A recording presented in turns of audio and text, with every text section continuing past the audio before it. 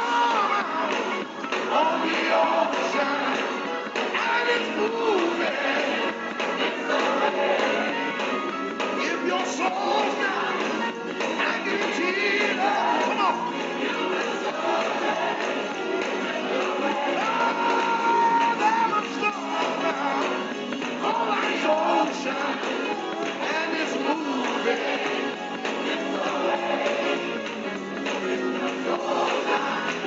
Anchored in Jesus. Come on.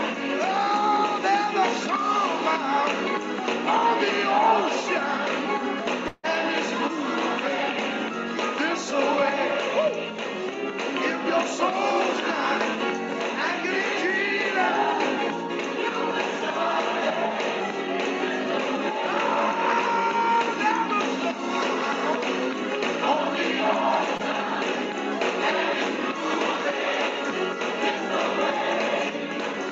if your soul's not anchored in Jesus, you will surely. Oh, there's a storm out on the ocean, and it's moving. If your soul's not, come on.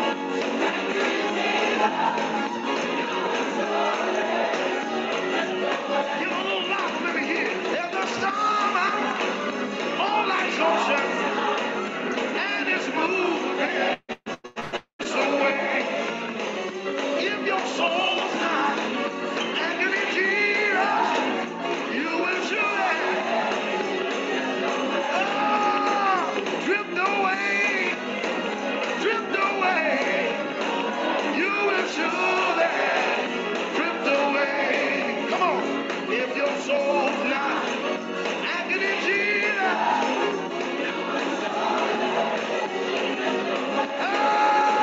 drift away, drift away. You will surely. I need to hear that.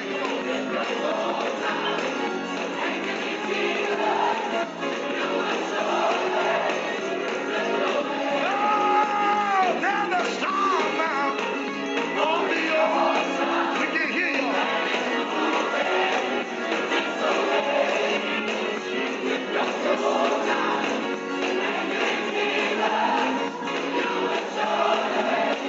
Come on and give the Lord a hand, everybody.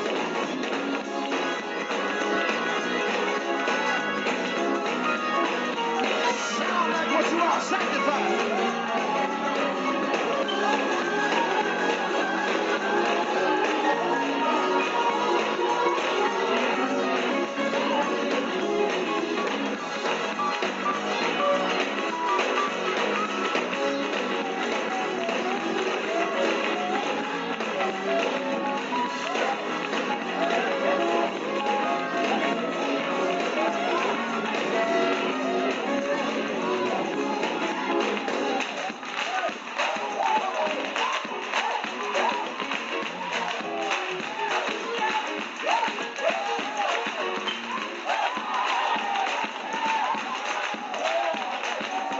Wait a minute.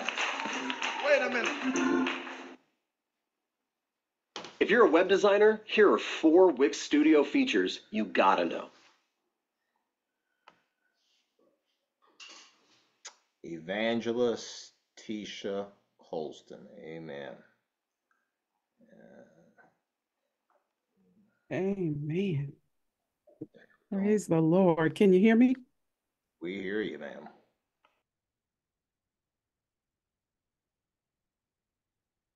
Oh, I'm asking you if you can hear me, but I forget when I have this mic attached, I can't hear anyone, but I can see your comments. So go ahead and make some comments. Y'all know how I like it. Put some comments in the chat. Give me some amens. Let me know that you're there. We gonna participate in the chat. Amen. We're gonna do calls and responses in the chat. Thank you, Sister Felicia. Father God, we just thank you today for this service. We thank you for this time and this word that you have given and that you will give to us. God, I just ask that you would word my mouth. Let the meditation that has been in my heart and the words that come out of my mouth, let them be acceptable unto you. God, I ask that you would feed your sheep.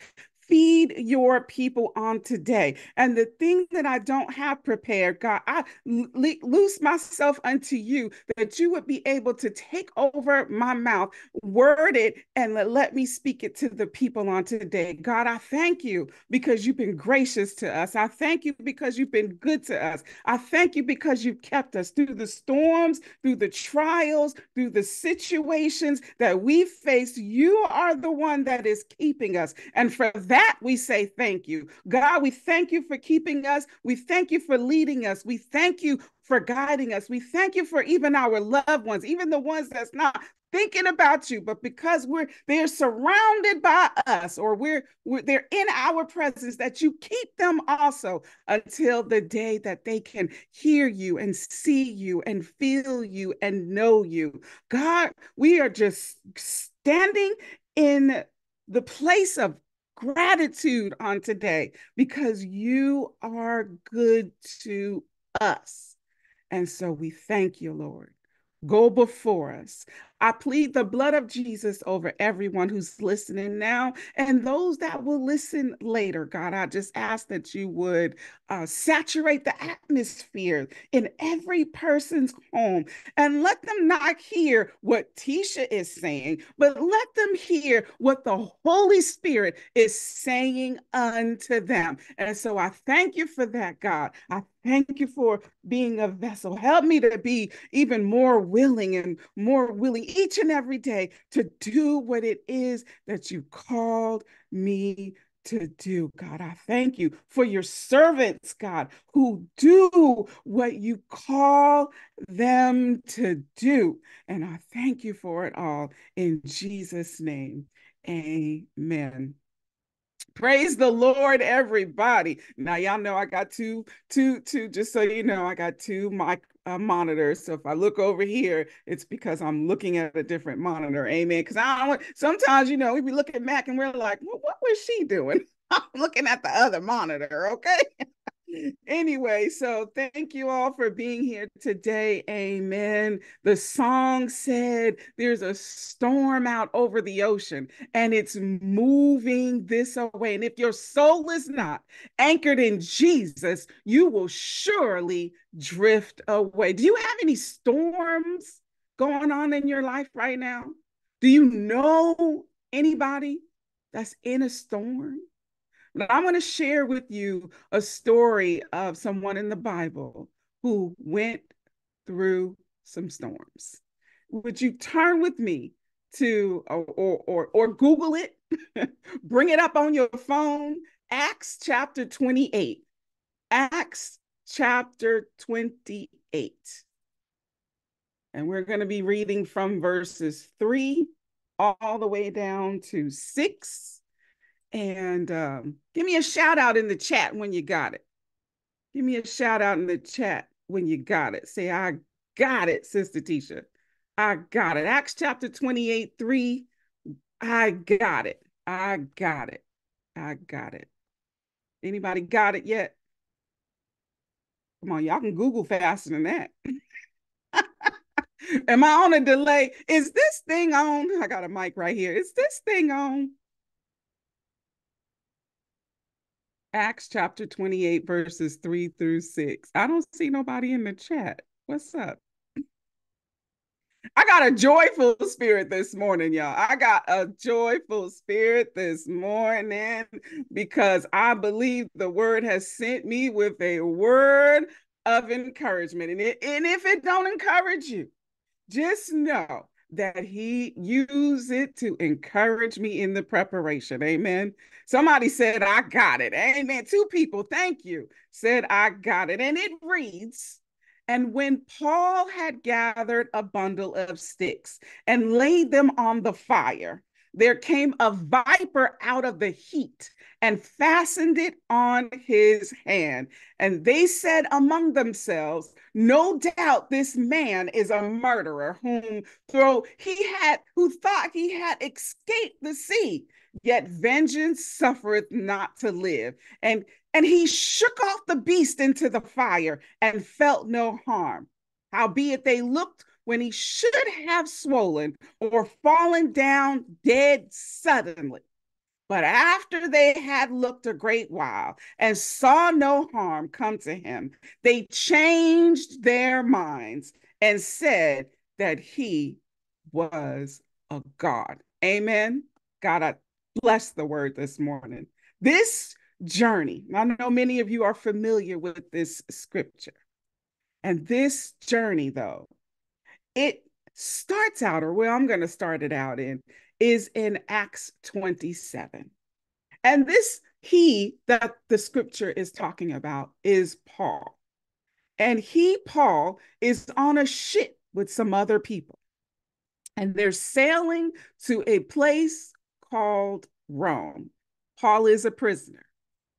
And the sailing, though, had become dangerous. And you can read Acts 27 in your spare time there or in your Bible readings, but the sailing had become dangerous.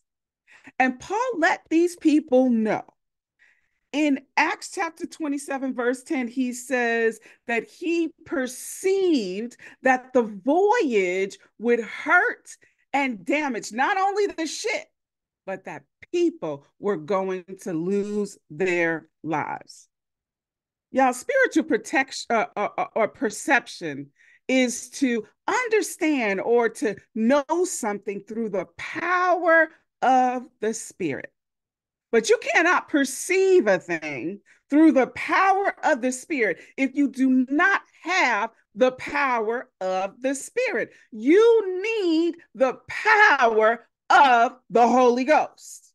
That's not my lesson. So I'm going to try not to get too excited because I love talking about the Holy Spirit. But people these days, they don't want you perceiving anything bad.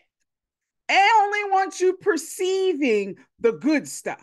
They only want you perceiving what they want to hear. They don't want you to give them warnings. They don't want you to give them directions. Don't you tell me what to do. Who do you think you are? Paul, you are a prisoner. And so, they didn't believe Paul. They didn't believe Paul. They continued in the way that they were going. Church, don't be surprised when God gives you a word for somebody, a word for a people, a word for a person, and they don't take it to heart. They don't hear it. They don't listen. All of that. They do the opposite of what God has given you. Don't be surprised. Don't be surprised even when their disobedience affects you. But take heart that God is no longer just on the ship, but he is now in you, and you are going to make it. I want you to grab your phone, grab a mirror, look at yourself in the mirror and say, I am going to make it. I'm going to make it. God is in me, and I'm going to make it. I don't care what the devil does.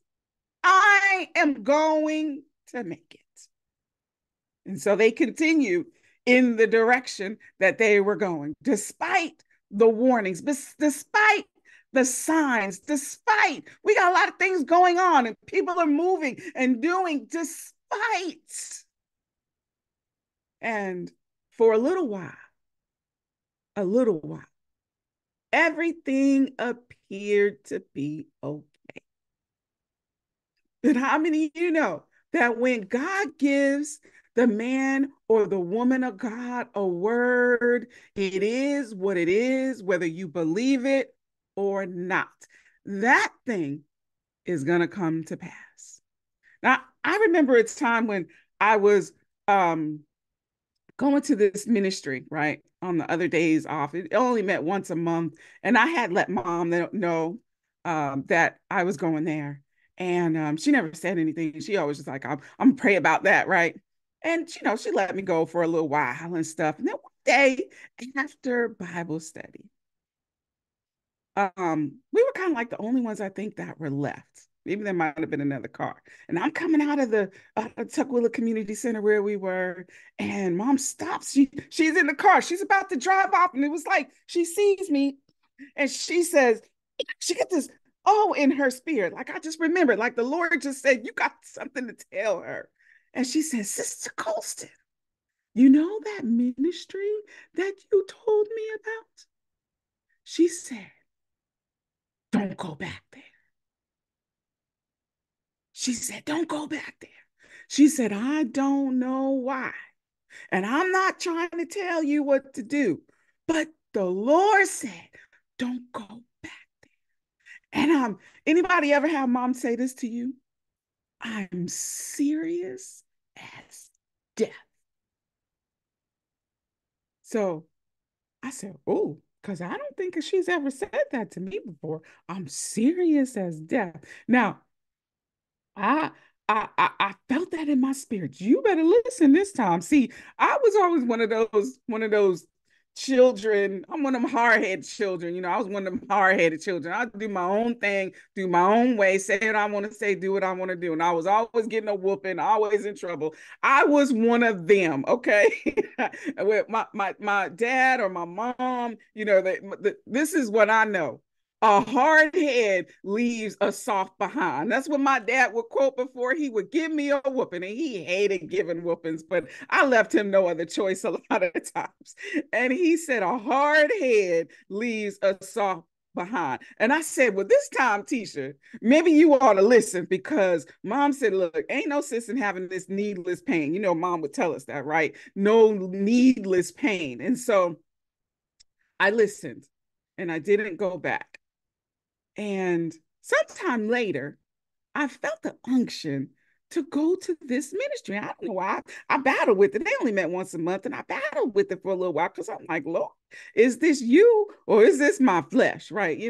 And so anyway, I go and I went, and the man of God that was the prophet in this house, he was standing up in the pulpit, and he said that they had some witches in the church. They had some witches in the church, and I can't remember all that he said. All I remember is that he said that they had some witches in the church that they had to put out of the church. And I said, that is why the Holy Ghost said to mom, don't go back there, because you don't know what danger it lies in wait, right? But the Holy Spirit does. You need to tap yourself and say, you need to have the Holy Ghost.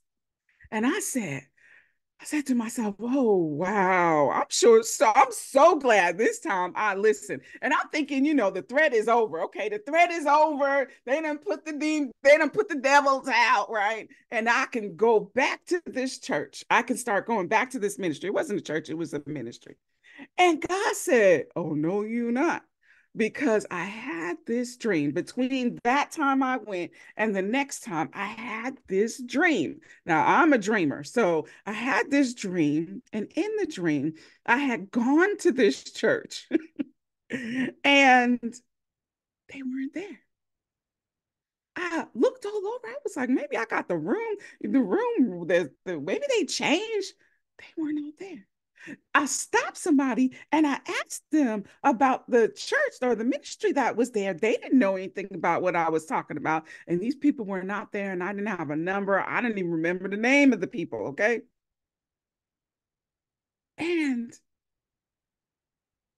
all I know is that I had this dream. Do you know what happened, Saints? I went because I told y'all I'm hard at it. And I went, and can I tell you that exactly the steps that happened in that dream was exactly what happened. I went there and they were not there. I asked somebody if they had seen him.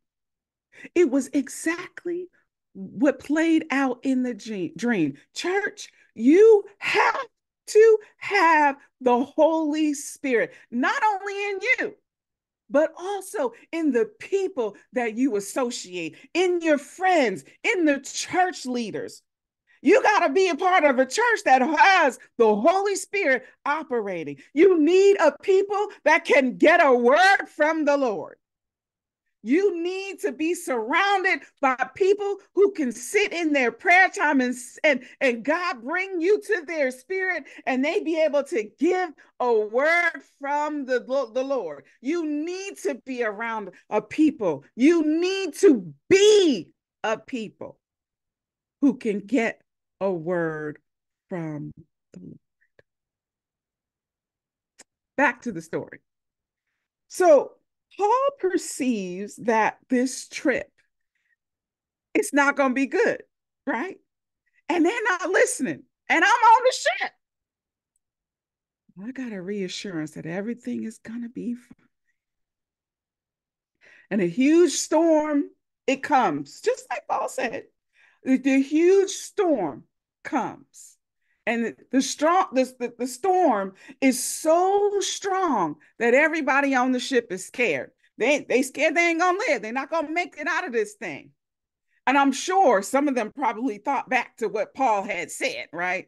And they started throwing stuff overboard and they needed to do things to make the ship lighter because they were trying to save themselves. Listen, you can get yourself in such a situation and no matter what you do, you cannot save yourself. You need the Lord to save you. These folks could not save themselves from that storm. They needed a word from the Lord. The word of the Lord was sitting over them to perform what he said that it was going to perform. Without that word of the Lord, all of them would have perished in that storm. Paul had a word from the Lord. Do you have a word over you? See, in the days ahead, you're not going to just need this biblical knowledge, not just biblical knowledge. You are going to need the word from the Lord. You're going to need to truly be saved. The earth is testifying what the Bible has foretold and that the saints have been preaching, that we are living in the last days and time is rearing up, time is getting worse, and these are the things that must happen because Jesus is coming. A few days ago, there was a 4.8 earthquake that shook the East Coast, that they had not had an earthquake of that magnitude in decades. Now, I grew up in New York. We had a little earthquake, I remember one time, but it was not a 4.8. That's a big thing for the East Coast. The earth is testifying. Taiwan had the strongest earthquake in 25 years, hit a few days ago, 7.4. The earth is testifying. Listen, here's something you may not know. Since November 2023, about 57 species of fish in Florida have this weird behavior. They just been spinning. They spin and then they die. I saw it that they were showing the fish and the fish just spun. Where do fish do that at? These fish are spinning and they are dying and they don't know why. The earth is testifying. And these folks, they cannot save themselves. You cannot save yourself. You need the Lord. You need to make Jesus Christ your Lord and Savior. You need the Holy Ghost. active in your life. Because scripture says in Isaiah 30 and 21, it says, and your ears shall hear a word behind you saying, this is the way, walk ye in it. Whether you turn to the right or to the left, he is going to give you direction. How many of you know that you need direction in these days? You need the Holy Spirit. Back to the text. So Paul tells everyone not to worry. He said, don't worry about it, because even though you didn't listen to me, Jesus speaks a better word. The blood of Jesus speaks a better word.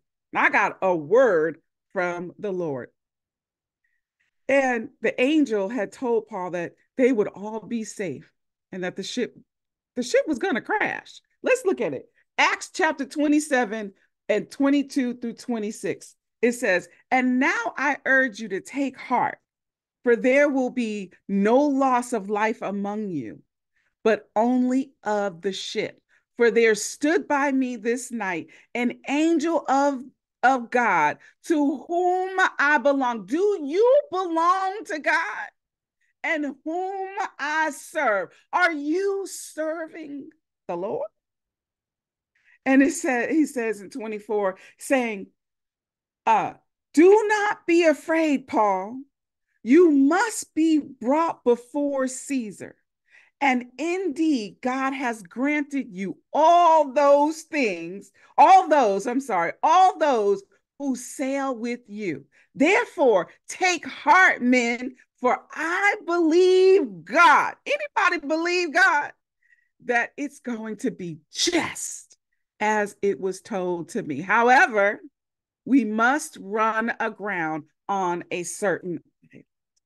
I said, listen, the angel of the Lord said, I got a place to be. I have a place of purpose. And because y'all are with me by virtue of association, you ain't gonna die.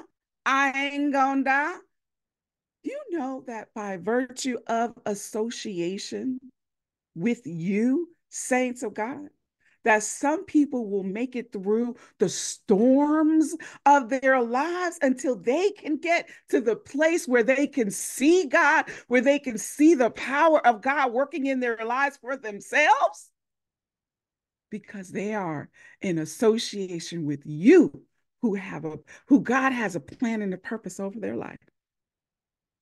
Somebody said, God will save you. God will save you, and he will save the people with you. Don't you love him? Don't you love him? Listen, recently, now y'all know I ask for a prayer for my son all the time. And recently, he had been gone a few days. Is that Apostle early on there? Hey, Apostle. Um, Recently, he had been gone a few days. He packed up his stuff in his little backpack and he was gone. And he had been gone a few days. Now, I had made it in my mind that I was not going to be, worried, but I'm still mother. Okay. And so I used to really, really worry and pray, right? But they say, if you're going to worry, don't pray. And if you're going to pray, don't worry. So I said, Lord, help me to pray and not worry. I'm just going to give him to you. I'm going to speak that I'm giving him to you until I really give him to you. And I don't worry, but I take it to the Lord in prayer. Anyway, I think the mothers in the church can understand where I'm coming from, and the fathers in the church can understand where I'm coming from. And so he wasn't answering any of my texts. As a matter of fact, it seemed like, the phone lets you know it's being delivered. It wasn't showing me nothing. And so then I started to be concerned.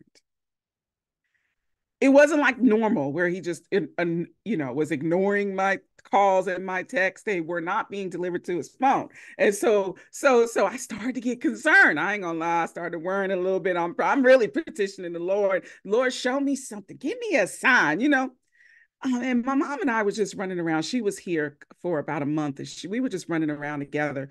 And on this particular day, we were coming out of Walmart, and lo and behold, saints, I see him, and he is standing in a very awkward place. But he was standing on a corner, and he was standing there in like this holding pattern, like a zombie, so to speak. And he's waiting there, like he's waiting on someone, like he's waiting at the bus stop. And I wish I could show you a picture because it was an awkward spot. But it was the only spot that, with talking and all that and driving, that I would have seen him. And I saw him as I approached, and I was like, and sure enough, as I got closer, it was him. And he hops in the car. And later on, I say to him, I asked him, I said, what were you doing? Like, why were you just standing there? And he said, I don't know. It was just like something was holding me there. Come on, somebody. Something was holding me there, and I couldn't move. And that's exactly how he looked, saints. He looked like someone was holding him there and he couldn't move. Come on, somebody. God will keep those who are on the ship with you until they can come to themselves. Mm-hmm. And so now we pick up back into the text. And in Acts chapter 28, they're now on this island, Malta. And the people there are nice to them. Now, why is that important? Because the scripture says that they're barbarians. They're barbarians, but they're nice to them. And I want you to know that when you are moving in the purpose and the plans of God, the favor of the Lord is with you and it is on you. It goes before you, it surrounds you, and unusual things happen. You will have favor where you might not have thought you would have favor at, or with people you might not have thought you would have favor with. These were barbarians, but they have favor. And one day, Paul is out there, because remember now, the ship is towed up, right? They on this island. And Paul's gathering sticks to make a fire. And the snake bites him. But he doesn't get sick. And he doesn't get hurt from this snake bite. And that surprises everyone. Because even the barbarians, they was like, he must be a murderer. Because he thought he was a murderer and he thought he got away. He got it on the island, but no, this snake then came up out the heat of this fire, out the heat, was drawn to this heat, comes out of this heat, and he got bit. But at the end of the day, they were like, he must be a god. I want to talk about the snake for just a few minutes. Did you know that vipers and pythons and boa constrictors, that they have holes on their faces called pit organs, which contains, or that has a membrane that can detect the infrared radiation from warm bodies? And so at night, the pit organs allow the snakes to see an image of their predator or their prey. And just like an infrared camera does, it gives them this extra sense. In other words, they have heat sensing capabilities. And these types of snakes only go after prey that are generating heat.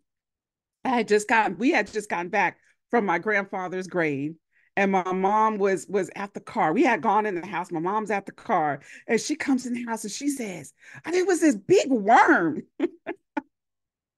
She said I thought it was a stick, and I started to step on it, but something said, don't step on the stick. And she said, and it moved. It lifted up his head and it moved.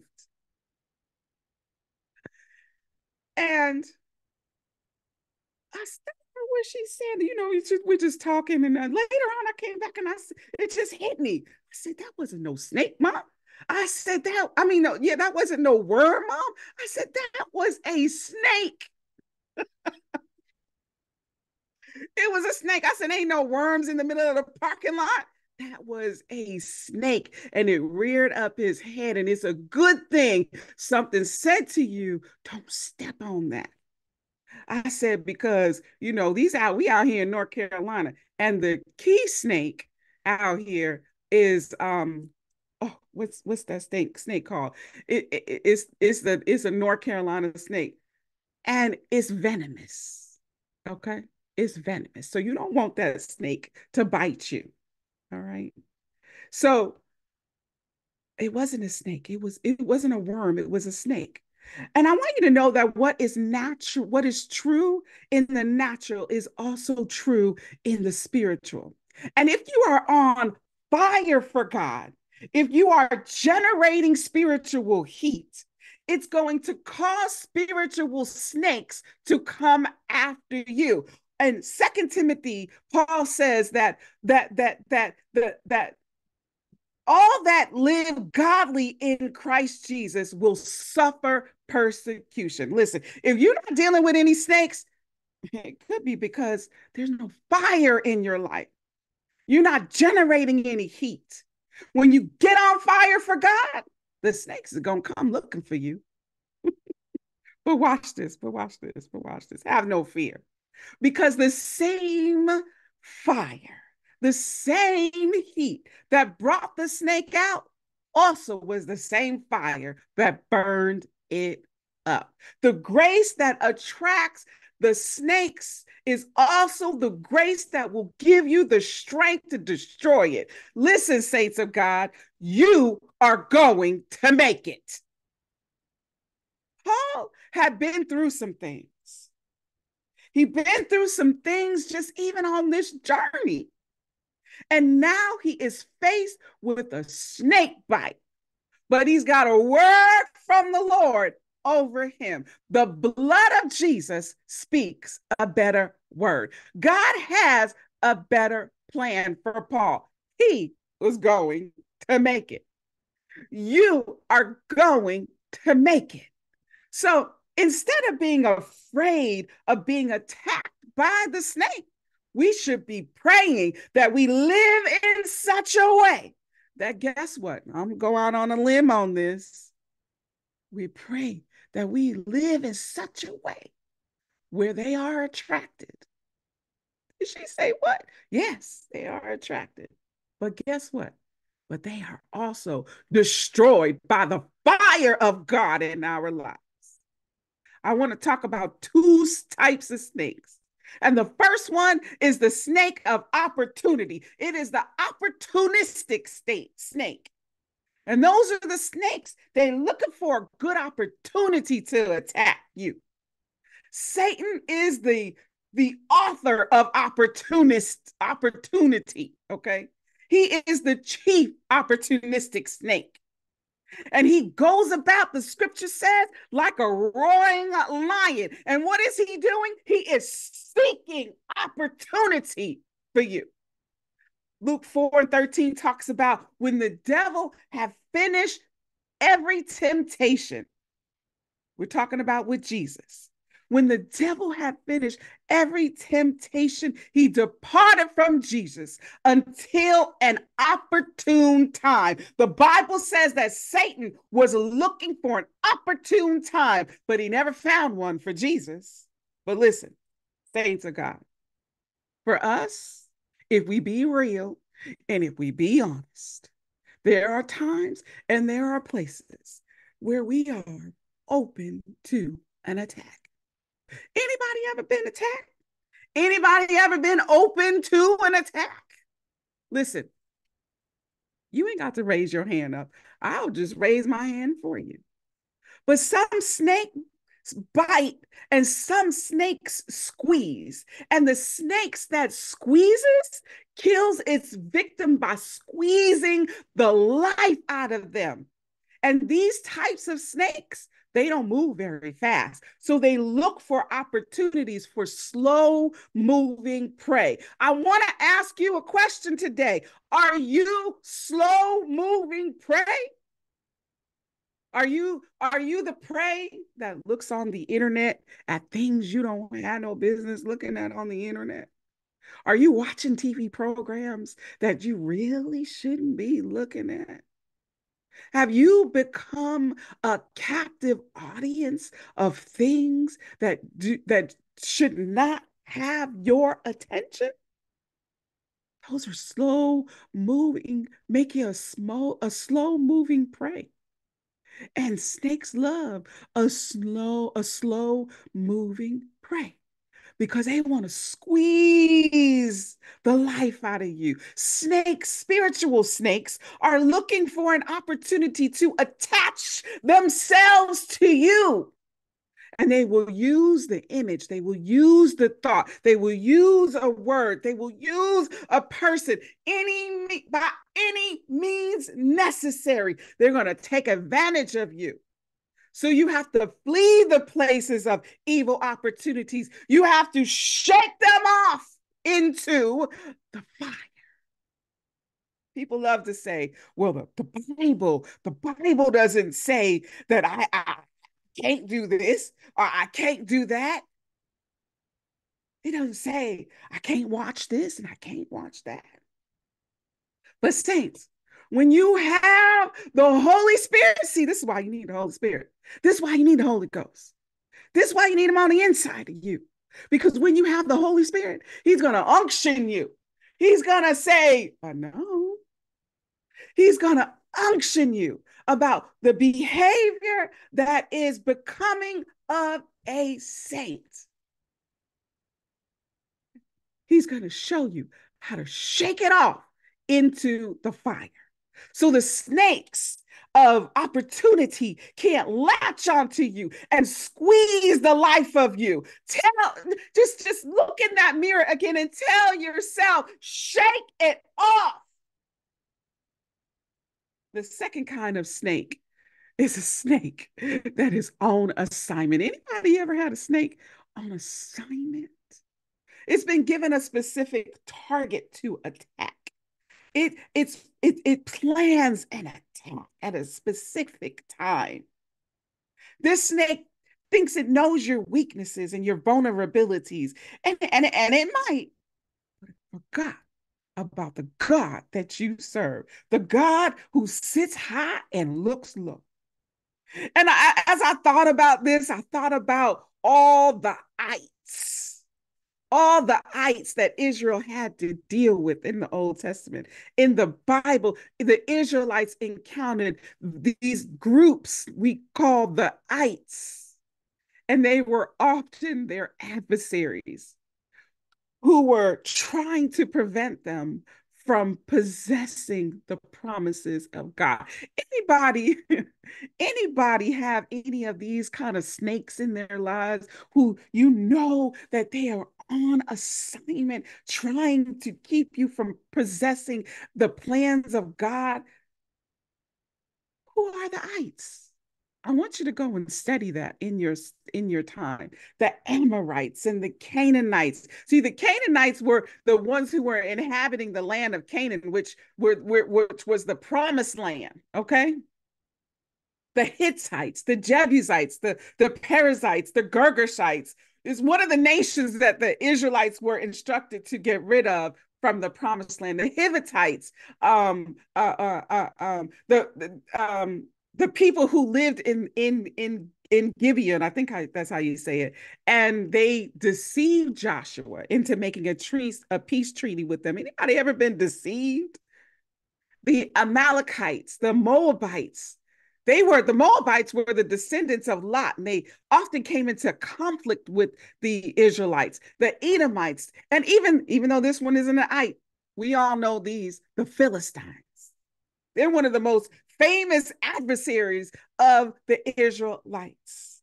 They are known for their clashes with Israel, with the Israelites. The Midianites, come on, somebody, the ites. Sometimes your enemies aren't looking for an opportunity. They're planning an attack.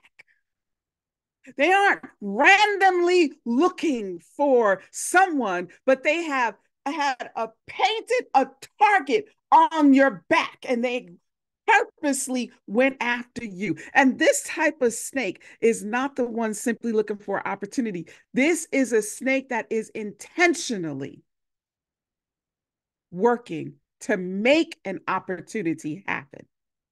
It's coming after you.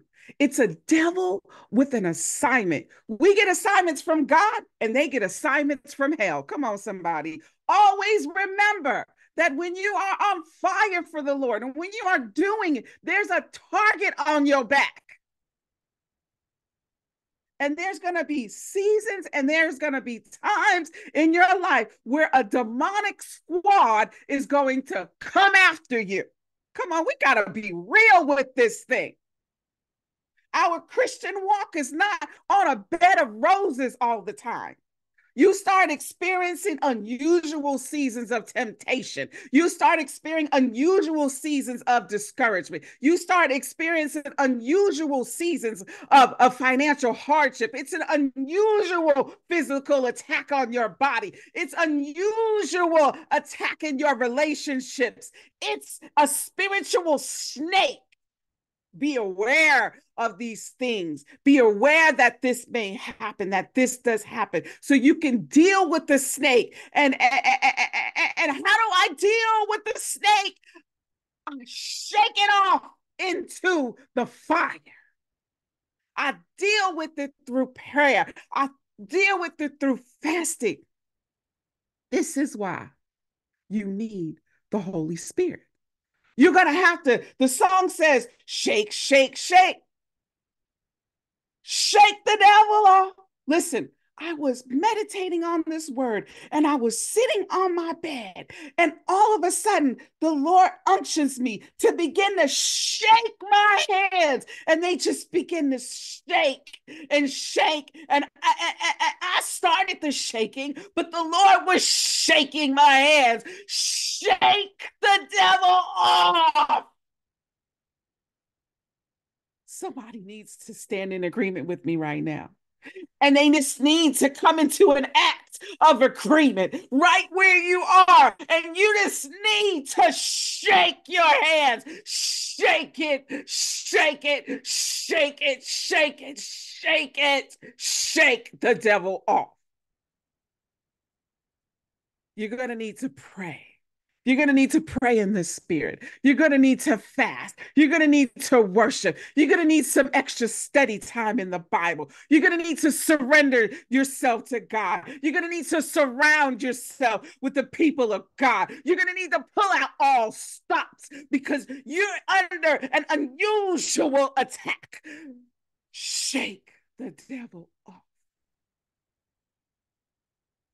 Many of God's people, especially of the people of the fivefold ministry, leaders, get so many attacks. This is why, church, you've got to pray for the teachers. You've got to pray for the preachers. You've got to pray for the pastors. You've got to pray for the prophets. You've got to pray for the apostles because they suffer, because they have a target on their back.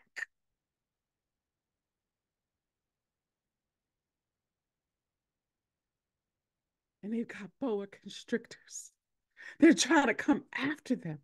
And they want to move and give them the slowly squeeze the life out of them. They got these ites, these snakes on assignment who have analyzed them and planned their attack. And if they don't heed the warnings, if we don't heed warnings, whether you're a pastor or not, like Pastor said to me, if I didn't heed the warning, don't go back to the church.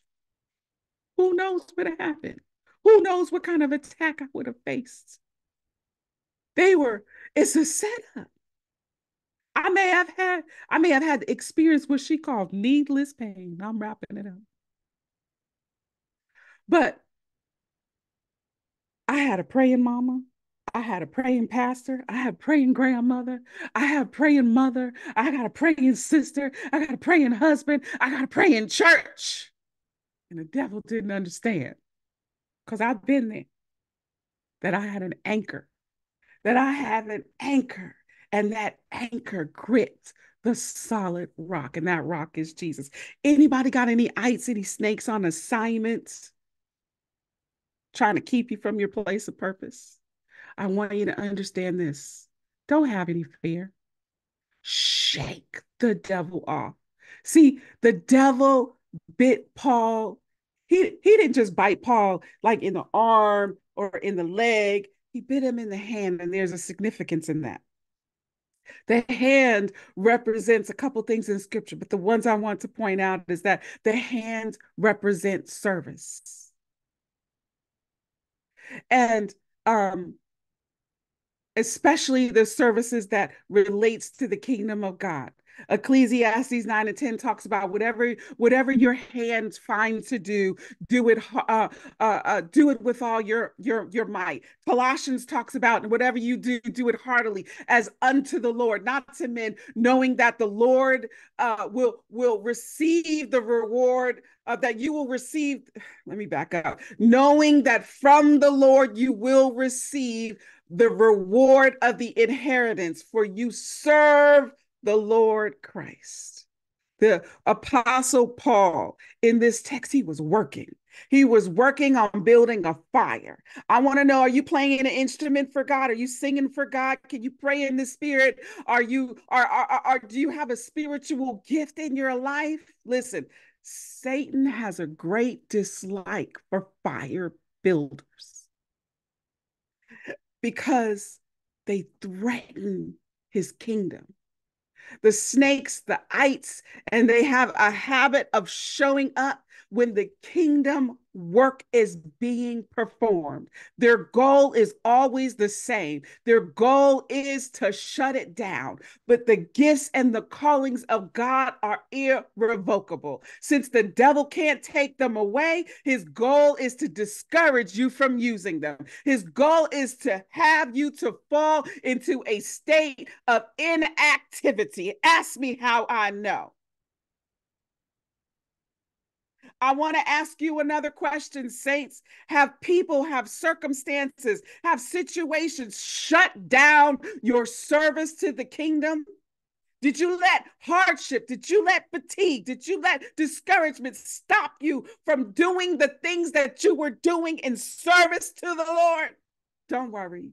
I come with a message that you can make it. This is your clarion call, as they say, to shake the devil off.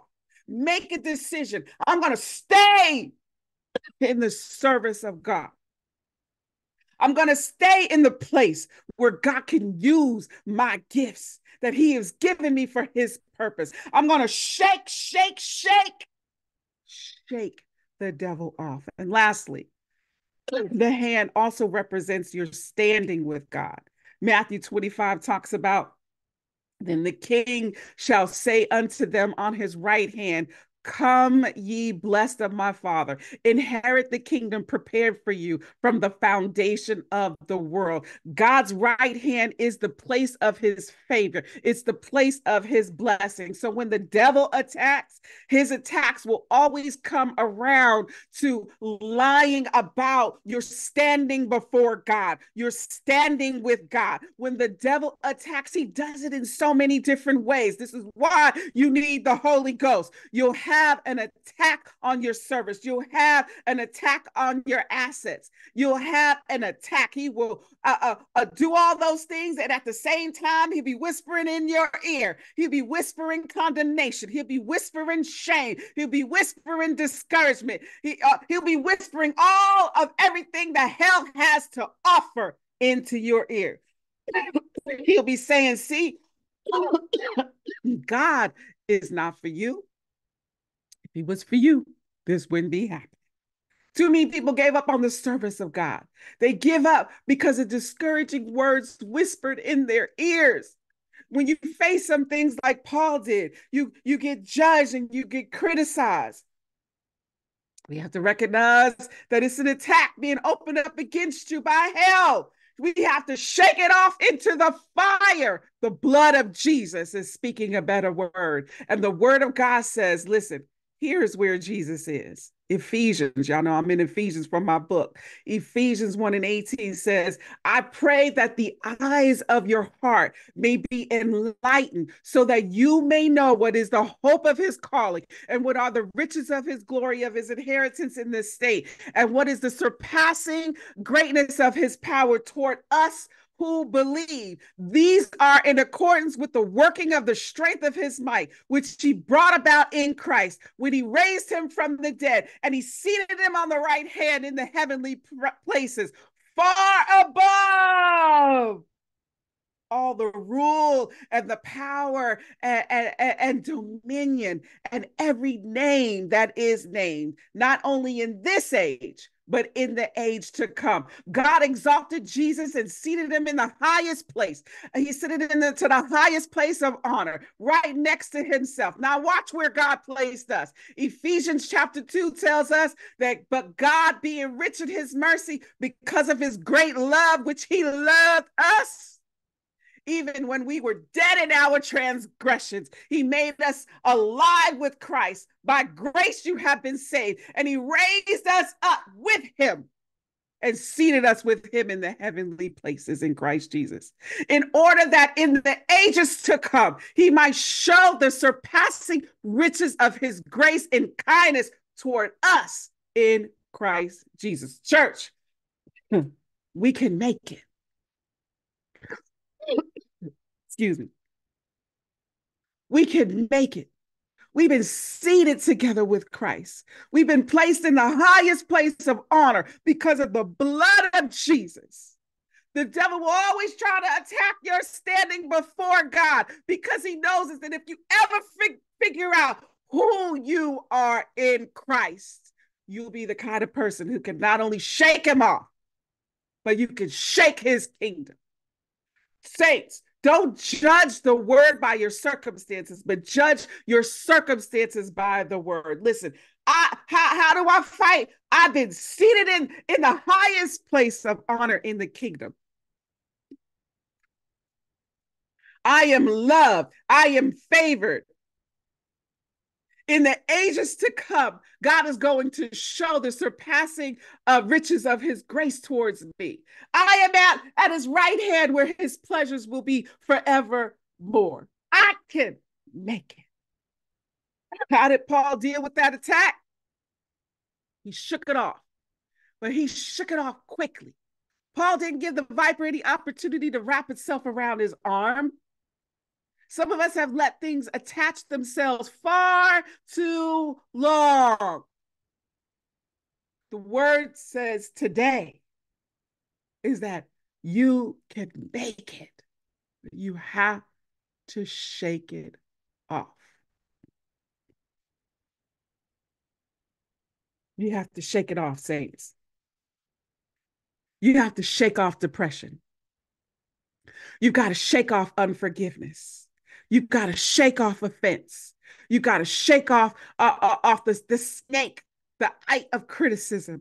You got to shake off condemnation. You got to shake off shame. You got to shake off doubt. You got to shake off discouragement. You got to shake it off. You got to shake off unholy attachments. You got to shake it off. You got to shake off fear. You got to shake off bitterness. You got to shake the ites out of the tree. You know, shake snakes be in trees.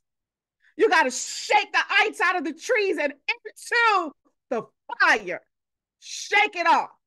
Paul shook it off into the fire. He killed it. He didn't give it a chance to come back a second time. He shook it off in the fire. Shake it off in the fire of prayer. Shake it off in the fire of the word. Shake it off in the presence of God. Shake it off in the fire of grace. Shake it off in the fire of a counterattack.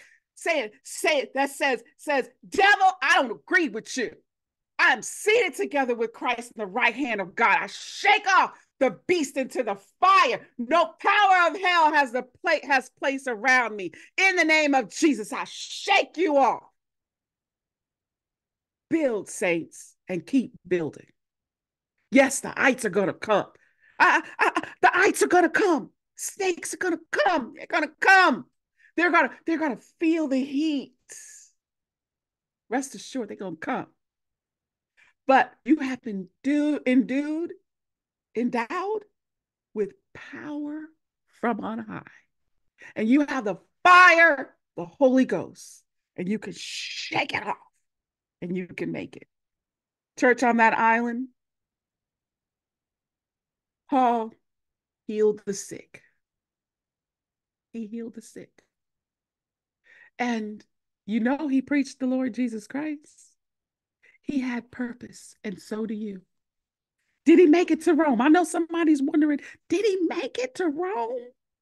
Yeah, he made it to Rome, saints, just as the angel said he would. And Paul in Rome, he was allowed to live by himself with the guard. He talked to many people. Guess what he talked to them about? About the Lord Jesus. He talked to them about God's kingdom. And even though he was just kind of like a prisoner, he was able to help and to teach others to learn about Jesus. Church, my assignment today was to encourage you in this journey. Listen, Paul made it. Church, I made it. Anybody else have a testimony that you made it? I want you to type it in the chat. I made it. Write it in the chat. Testify. I made it. See, because if you can make it, somebody else who think they can't make it, they be like, oh, if they can make it, listen, if Sister TESHA can make it, you can make it. I don't have any doubt. You can make it. I don't care what you're going through. You can shake the devil off and you can make it. I want to play something for you. I want to play something for you because this song has been ministering to me and I want to play it for you. This song is going to help you to shake the devil off. You can make it, church. You can make it. Let's see here. Now, if I could just figure this out, share my screen, share my sound.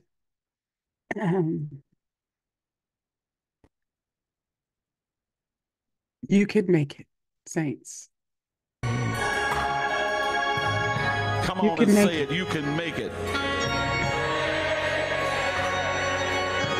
This trial you're going through,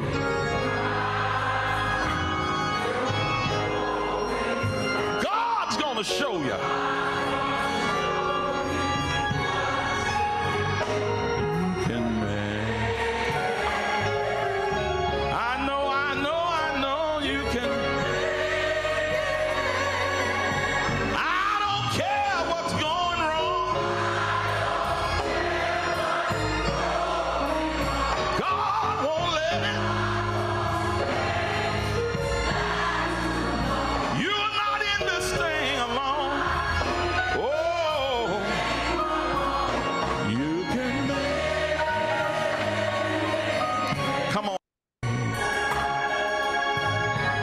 And say it, you can make it. This trial you're going through,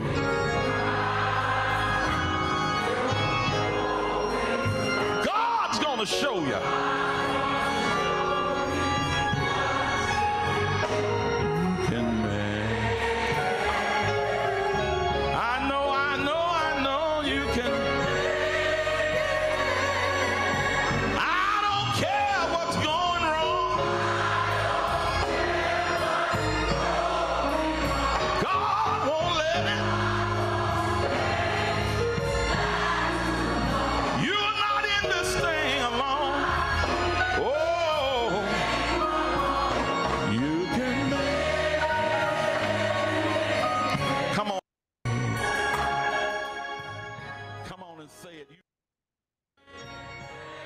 I want you to know, saints, you're not in this thing alone.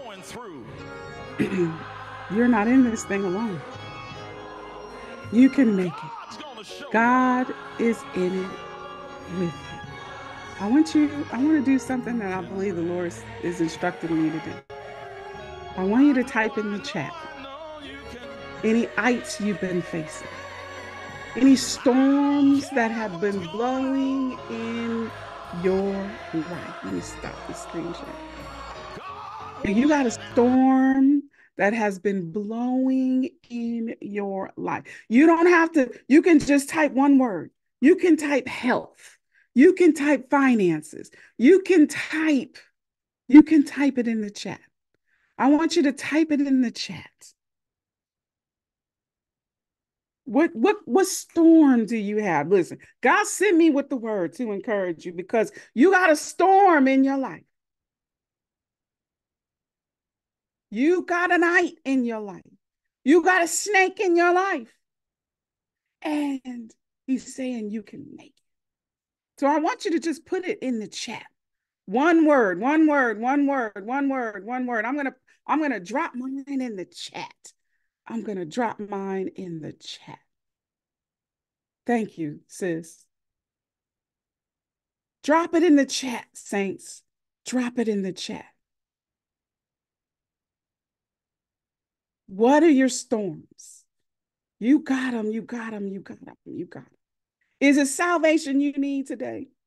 I just need one word that encapsulates the storm that you are working with.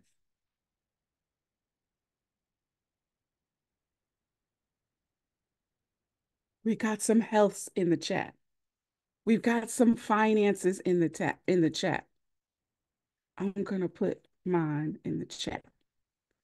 We got family in the chat. We've got finances in the chat. We've got health in the chat. We got jobs in the chat. Come on, somebody. We have businesses in the chat. I'm going to do something that I believe the Lord is instructing me to do. And I'm going to call on Prophet Elijah. Can I call on the prophet this morning? Prophet, are you with me? Are you with me this morning? I am. I am. Praise the Lord. Prophet, you see these names here that are coming. Can you see the chat, Prophet? Yes, I can. You see these names and you see what they're putting in the chat. They got ites and they've got snakes. Oh, I thought I stopped that. Sorry, I thought I stopped that. I thought I stopped that. I told y'all I can't hear when the thing is attached and I detached the mic. But I believe that the Lord is instructing me to ask the prophet to pray. And if the Lord gives you a word for anybody, go ahead and release it, prophet. I'm pulling on the gift today, prophet. Amen. Father God, in the name of Jesus, we come before you, Lord, with all the things that have been typed in the chat and the things that haven't been typed in the chat. We thank you for revitalizing relationships and all the health in the job, Lord God. Revitalize, renew, and refresh all the things that are in this chat right now. Financial, health, the jobs, Lord God. Just be in the midst of everything that has been typed in. And again, everything that hasn't been typed in, Lord God. You know what each person, each family, each household needs, Lord God. We thank you for your ever abiding presence, Lord God, right now, that not only will you answer, but you will be swift in the way that you answer, Lord God. Whatever it is, Lord God, astonish us, Lord God, in all the things that are before us right now, Lord God, individually, collectively, God, as a church, Lord God, that every household represented here this morning and others that may need a touch or a word from you, Lord God, that you would give the touch. You would be the word, Lord God, that gives us the understanding that in you all things are possible. With you, all things are possible. There is no snake that has power, more power than you, Lord God.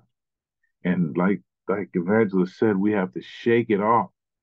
Whatever those things are, Lord God, let us shake it off this morning and allow your presence to be the portal for praise, Lord God. Because if we praise you now, we praise you as we're going through or as we're experiencing things that are testy, that are something that takes our focus off of you, Lord God. Whatever the challenge is, Lord God, I'm asking you right now in the powerful name of Jesus to cancel any assignment, to cancel any dart that's being thrown at to challenge the people of God this morning, Lord God, in their health, in their wealth, in their relationships, all the things that are in here, Lord God.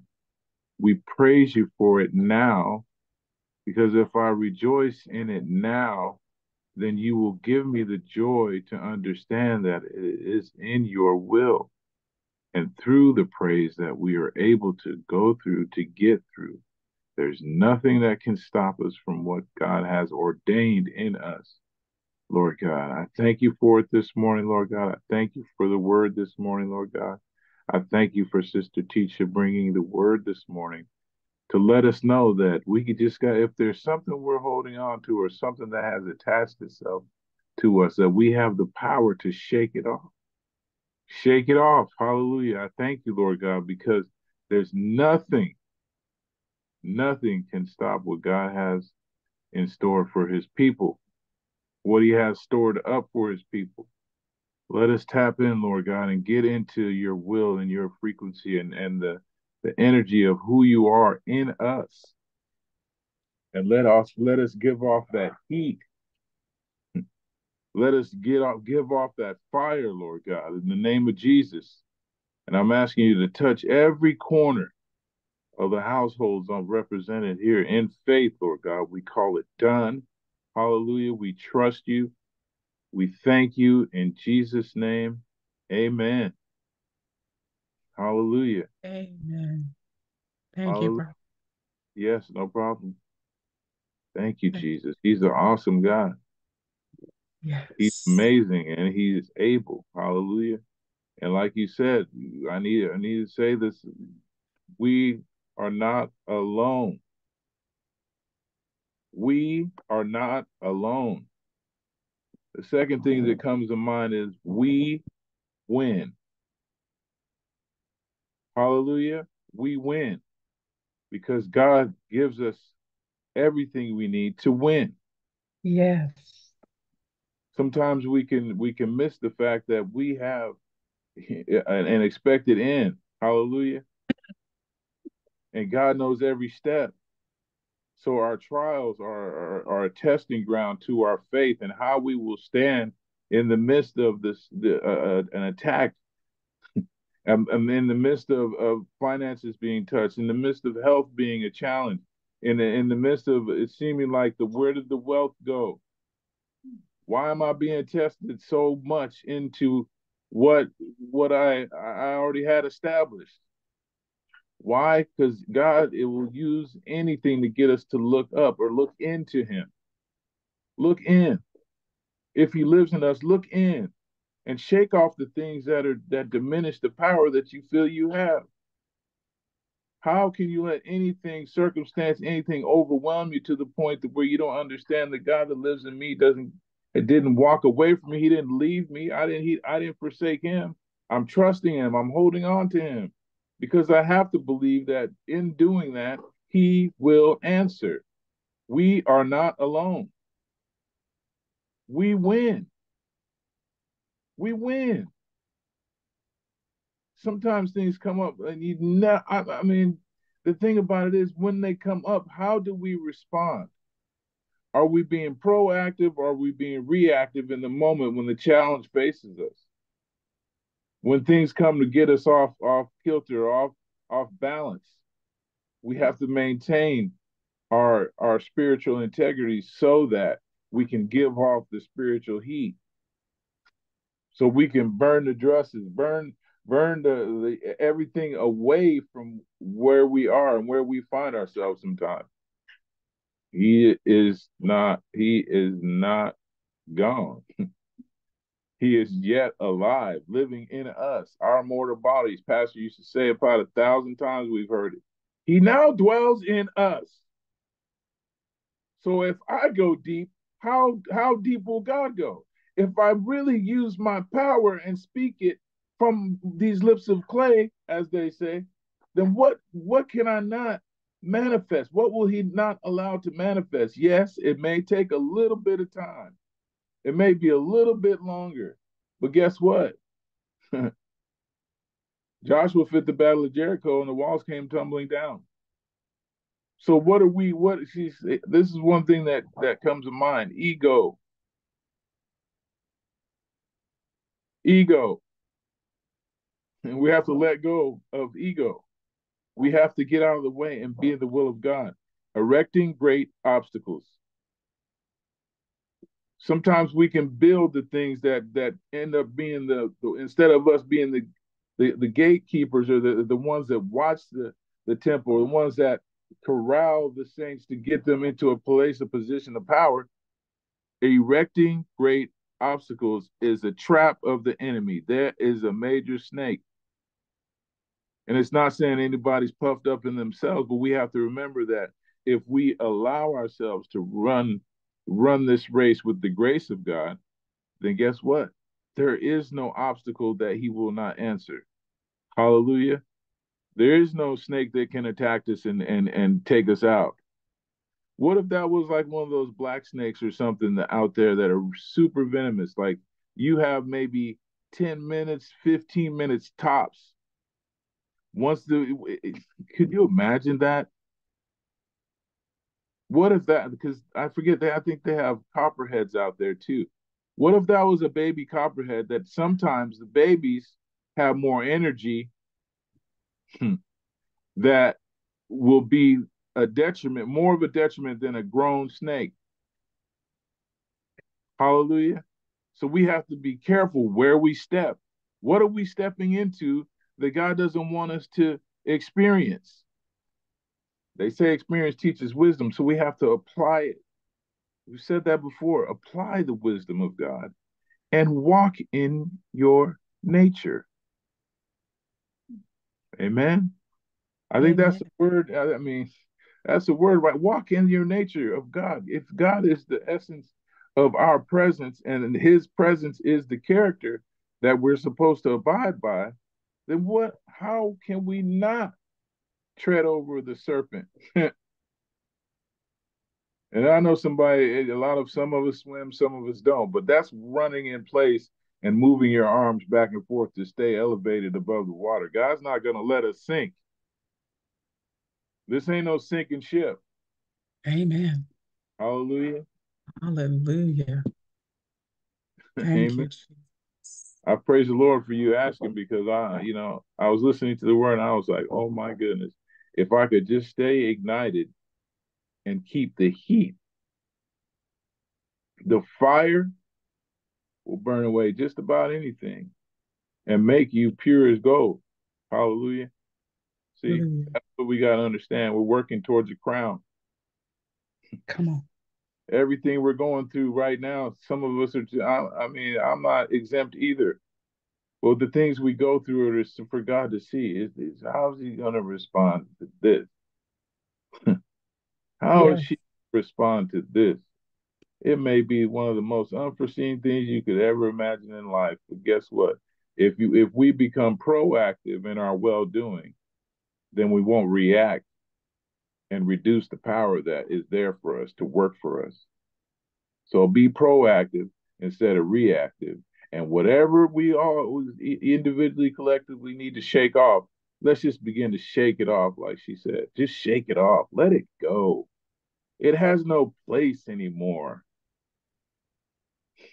And as we find ourselves in transition, shake up your praise and lift up the church for each other. Let's lift up the church for each other.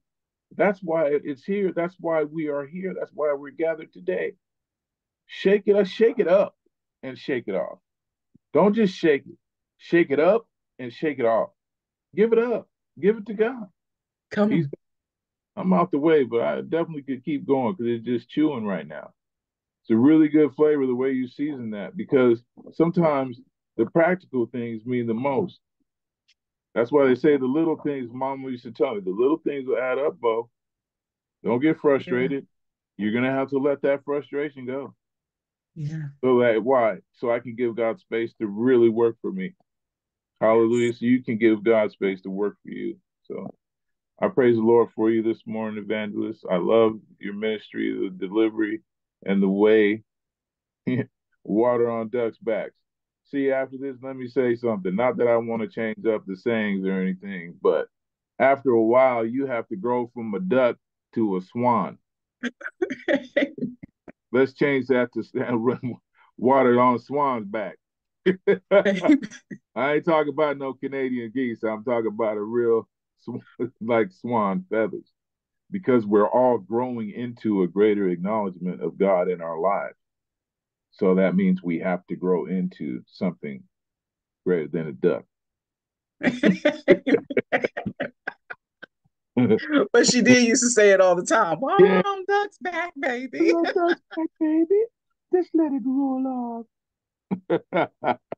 I love it, but I'm just saying, and not to take away, but to add.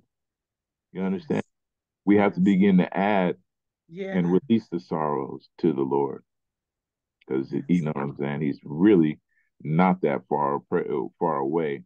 He's omnipresent, right? That means he's everywhere. So if he lives in you, guess where God is? In you. Amen. Shake it I off, shake it man. off. I'm excited this morning. I needed that. And yes, we do win, Sister Pam. Ain't nothing the devil can throw of us that God don't have an answer for. I Amen. love you today, Greater Light. I love you, Sister Tisha. God bless you. Love you Excuse me, too. Uh, Evan. Tisha COLSTON.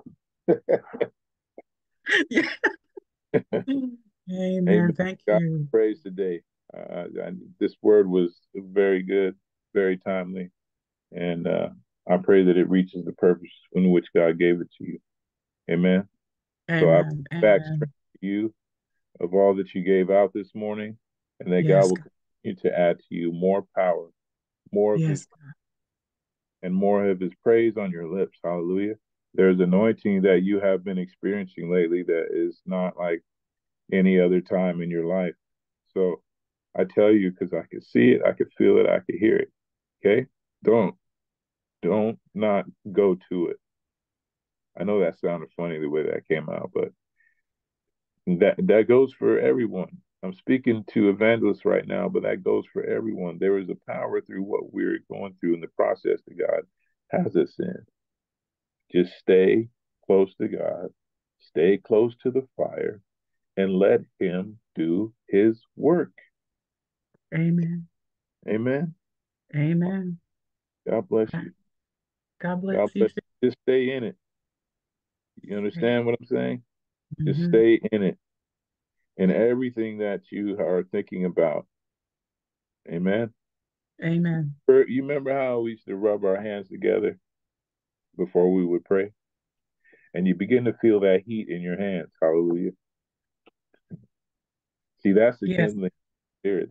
That's where you gather your energy. And before you go to touch something, just begin to rub your hands together and feel the heat of your anointing. Somebody said, "What you talking about, prophet?" I'm talking about a prophetic anointing that walks in all of us because of what has been planted in us has to come out. So begin to rub your hands together before you begin to pray or while you're praying. And before you touch whatever or you speak, just when you open your hands, I wish my camera was on, but just as you rub your hands and you open your hands and you lift your arms to God and you draw the presence of God to a forefront focus. Remember, Bishop used to say, if you can't see the person or touch the person, these are his words. If you can't see or touch the person, get their face in your spiritual eye and draw them in. Use your anointing and pray. But I feel to tell us this morning, just begin to, when you get into something and you feel like, just You know what? Just say, I'm just gonna rub my hands. Sometimes people rub their forehead or they grab their sides of their head by the temple, but just begin to rub your hands and together and just watch the heat rise up and then touch, even if the person is not in front of you. I feel to say, focus on these things and watch God work. And yeah, we got to do more than watch and pray. We have to speak the word, a new word with the fresh anointing, and watch God work for us. Amen.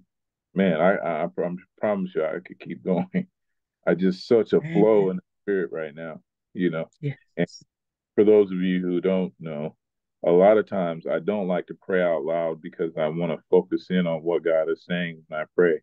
So I thank you for asking me to pray, because the more practice, the better the praise gets, right?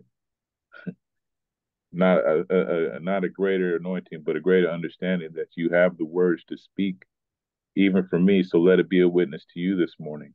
Use the words, pray the prayers, and focus your energy and watch God work, because He gives it.